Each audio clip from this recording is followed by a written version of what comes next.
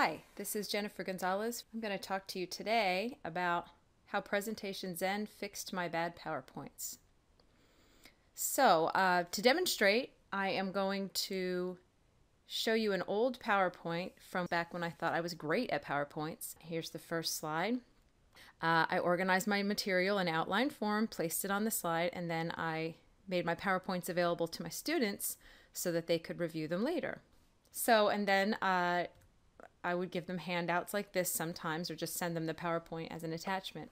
And so this whole process is probably really familiar to a lot of people looking at this, right? According to Presentation Zen, the problem with these kinds of slides is that they really do not require the presenter to be interesting or informative or really even be there sometimes. We make these slides into kind of a script so that they could basically stand completely on their own. If that's the case, then what's the point of presenting them live at all? Why bother to actually talk to your students when we could just give them a PowerPoint and have them read it? Some people would argue that the presenter is really what makes the difference, that even though we might have slides that tell everything, that we talk off the slides and we offer our own personal experiences, and really enliven and enrich the content. But the thing is, with a block of text on the screen, your students aren't exactly going to be captivated. So I'm just going to take one slide from that presentation and I'm going to revise it. I'll show you how I changed it to fit the principles of Presentation Zen. So the point of this slide was to introduce the ideas of Jean Piaget. The two main problems with this slide is that there's way too much text on it, and Presentation Zen emphasizes that we should have as little text as possible on our slides. And also there's no visuals, and many people are visual learners, and so if a concept is going to be memorable to them, we need to put something on the screen that is going to help us remember the concept. A lot of PowerPoint templates have visuals in them, but they're really just decoration. They're not there to help us actually remember the concepts. So the question that Gar Reynolds asks us to be constantly asking ourselves is, what information are you giving in written words that you could replace with a visual? So here's the new version of the slide. It starts with a blank white slide with only a few words. I put Piaget, that's a key term, and cognitive development, which is what he was all about. So the point of the original slide was to explain to students that Piaget's theory tells us that students grow, or that children grow from being very concrete thinkers to very abstract thinkers. So I put a picture of a child holding a pinwheel with the word concrete under it.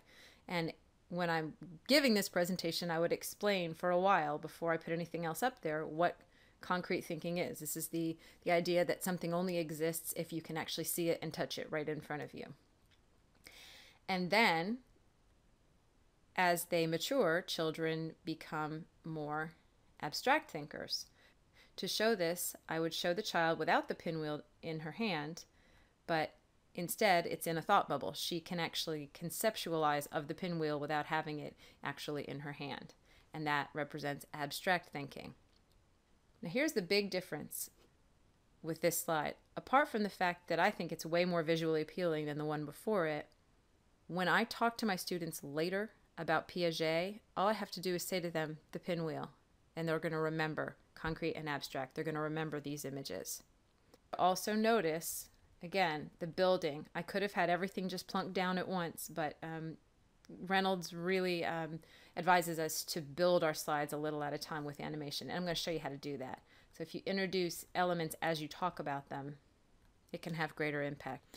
Okay, so here's the old slide. Now, you've probably already thought about this, that there's a bunch of stuff that was on the slide that is not there now. Two things about that. Number one, that's the stuff that you're going to talk about in your lecture or in your presentation. You put the main ideas up on visuals and then you talk to your students or your audience. You don't just read it off the slide. Now, there's always going to be the concern that you're going to forget something or maybe not represent it in the way that the students are going to remember. They won't have a takeaway to be able to remember all the information. That is where the almighty handout comes into play. You create these visually appealing slides with minimal text, and then you provide your audience with a handout that has as much detail on it as you want. And the point of your presentation was to get them interested and motivated to read this handout. One last slide I'll show you is the cover. This title page came from the template. The cover came from the template, and it was fine. I thought it was nice and clean, but now that I've read Presentation Zen, I won't see it the same way again. So I'm going to go ahead and show you the revision of that. So starting with a nice, clean, blank screen, I inserted a piece of free clip art that I got online, and I chose marbles because the topic of the lecture is differentiation and meeting individual students' needs, and marbles are all different, so that kind of sets that theme already.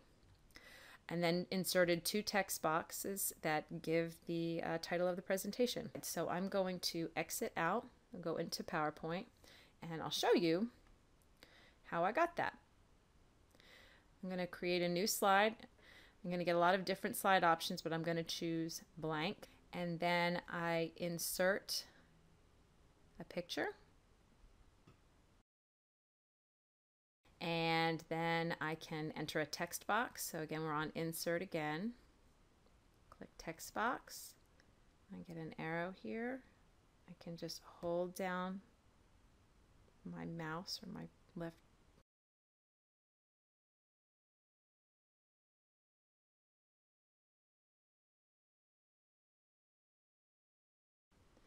Okay, I also added a second title, so I'll go ahead and show you how I did that. And the reason I did that was so that if I wanted them to come in at different times, I could do that.